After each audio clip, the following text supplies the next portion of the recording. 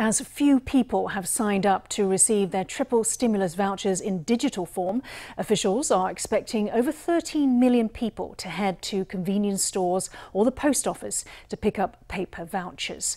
That's a recipe for potential disaster. On Thursday, Chunghwa Post held a live demo event to show the country how the system will work. Transport Minister Lin Chia-lung was there to show support and give tips on how to avoid the crowds.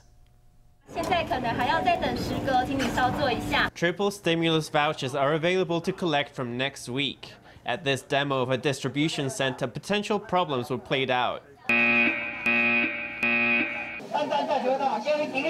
This character is angry. He arrived at the crack of dawn and now it turns out he missed his number.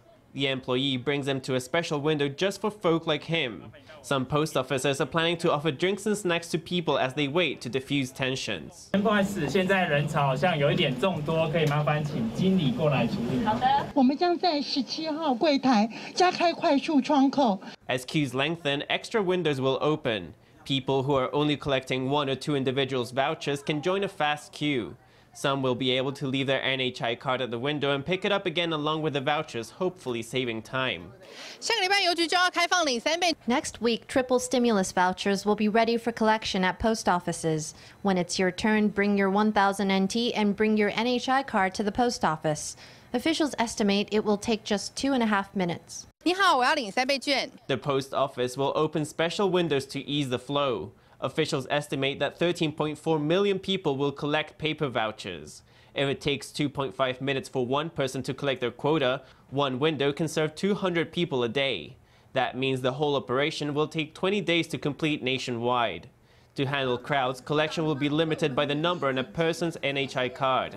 If the last number on your card is odd, you can collect on Monday, Wednesday, Friday, or Saturday. If the last number is even, you can collect on Tuesday, Thursday, or Saturday. And you can collect vouchers on behalf of up to 4 other people.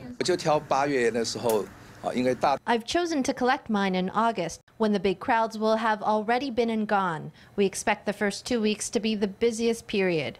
The transport chief set an example of holding back to avoid the crowds. On Saturday, July 18th and Saturday, July 25th, Taiwan's post office staff will work overtime all day long to distribute vouchers at 1,269 offices nationwide.